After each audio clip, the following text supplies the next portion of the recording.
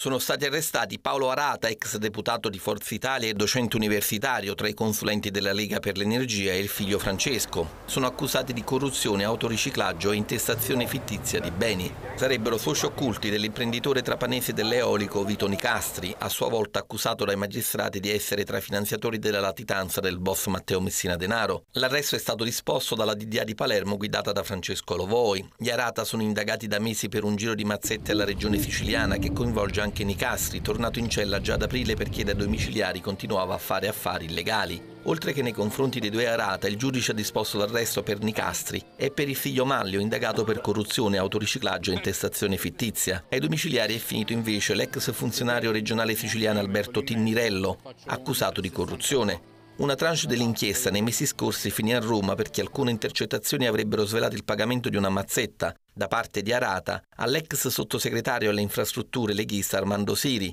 In cambio del denaro, Siri avrebbe presentato un emendamento al DEF, mai approvato però, sugli incentivi connessi al mini eolico, settore in cui Arata aveva investito. A Palermo invece è rimasta l'indagine sul giro di corruzione alla regione.